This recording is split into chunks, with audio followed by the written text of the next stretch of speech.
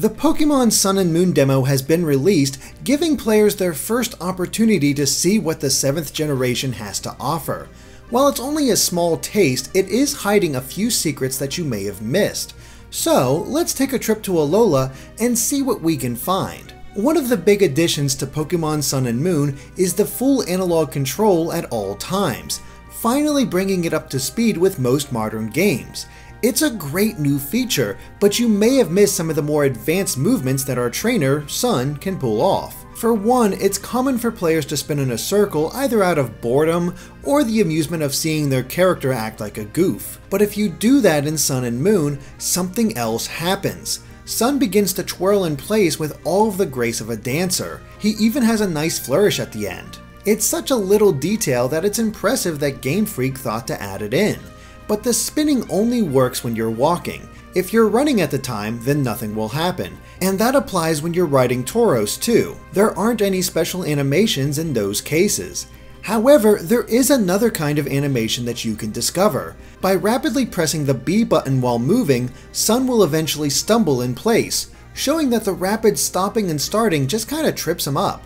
This doesn't really happen with Tauros though. Instead, it drops its head in preparation of a charge rather quickly, but it doesn't lead to anything else. But speaking of Tauros, there is a feature in relation to it that you may have missed. When bringing up the Poke Ride menu, there's a blank circle next to Tauros. By tapping it, an option appears that allows you to assign Tauros to the D-pad. Pressing that button instantly summons Tauros to you, making the process even faster and more convenient.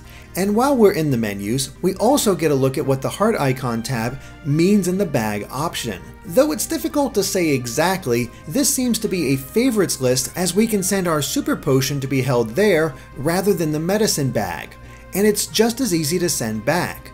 But this could potentially serve as a way for players to easily keep track of their held items, evolution stones, or whatever they want to easily access. Let's look at our Pokemon. We can see most of their stats, though you may not have known that you can easily see their EV potential by hitting Y in this menu.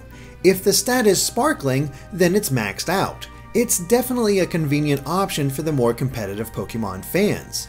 But did you notice the information on Greninja? Although the letter you receive at the beginning of the demo had no name, we can see that its original trainer is indeed Ash. But an even cooler nod is when you look at the next screen. Here we can see that it was apparently a fateful encounter in the Kalos region on October 17th, 2013. For anime fans, this was the day the first episode of Pokémon XY premiered in Japan, and Ash actually did meet Froakie. It's a really nice touch. Before we move on, we wanted to point out the Rotom Pokédex on the bottom screen. It looks like it just displays the option to rewatch the special trailer or pre-order a digital version of the games. But if you tap Rotom anywhere else, it'll react. It will move in different directions, smile, and get a little sad and worried. It may be a clue to just how much you can interact with Rotom in the full game. But the last place we'll focus on is the location of the Pokemon Capture Challenge, which gives players an opportunity to catch new Pokemon and try them out. There's Pikipek, Yungoos, and Rockruff, but a slightly more rare encounter is Pikachu. If you catch it and give it the Electrium Z Crystal, it will be able to use Z moves. But this also confirms that the power of the Z move is affected by the move it's attached to. Gigavolt Havoc has a power of 175 when used with Thunderbolt, 160 with Electro Ball, and 100 with Nuzzle.